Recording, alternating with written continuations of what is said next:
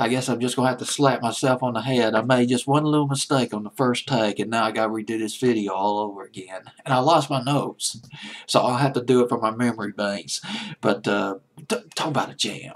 We're throwing down some jams now. We had Pointer Sisters with Gold Mine at number 31. Now we got Kool and the Gang with Victory, one of the catchiest records. We're talking about cutting some deep grooves, some delicious grooves, audio candy. Munch on it all day. Never loses its flavor. Had a fantastic backbeat to it. Kool and the Gang with Victory at number 30, up from 31 on my fantasy playlist back in November 29, 1986. Just watched a little bit of the video on YouTube. The basketball injury, it just all came back. All the memories just flooded right back. And I feel like I'm going down this time vortex. I'm plunging down this time vortex. I'm in 1986. 1986, no PCs, no cell phones. Well, there were cell phones, but not as prevalent as they are now.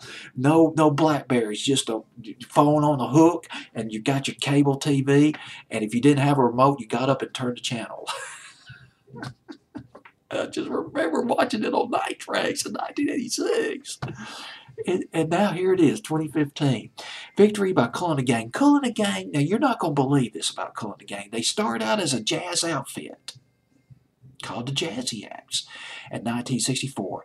Then they tapped into the funk. We want the funk. We want it now, and they did it. They tapped into it and yielded their first album. They changed their name to Kool and the Gang. The album was called Kool and the Gang in 1969.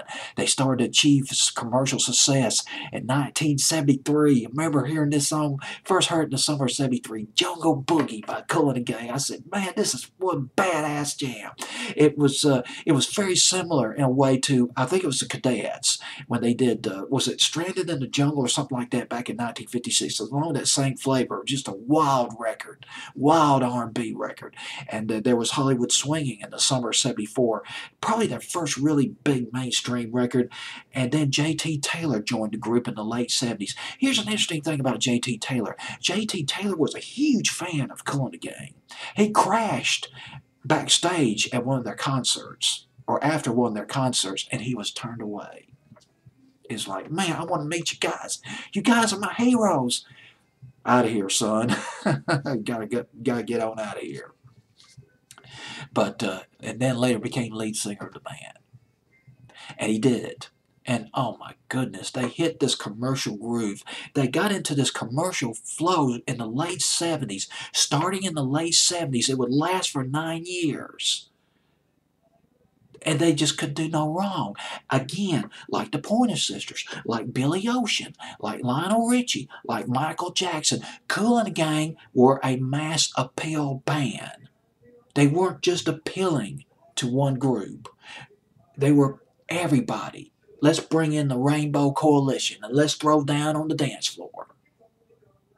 Kool and the Gang. Victory. Let's see, I've lost my train of thought. What else was I going to say about Kool and Gang? That's why I should have had my notes with me, but I don't. Their last album was called Forever. I believe it's called Forever. I had it down on my notes. And Victory was the biggest song off the album. It went to number 10 on the pop charts and number 2 on R&B. They had another song after that off the album called Stone Love, which didn't do as well, a Lost 45. But Victory is also, it's basically a Lost 45 now. Boy, in the 80s, it started, Kool and the Gang, their commercial streak, the peak started the winter of 79 and 80 when they came out with Ladies Night. Then it was Celebration in the fall of 1980, early 81. And then you get into Joanna. Joanna was a beautiful record by them. Joanna, there was, I'm going off my memory banks, there was Misled, there was Fresh, there was Cherish in 1985, and Emergency, Need 10 cc's of Hot Passion. That was a brilliant line from Emergency, another great dance record by Kool and the Gang. But here's Victory now at number 30 on my fantasy playlist, November 29, 1986.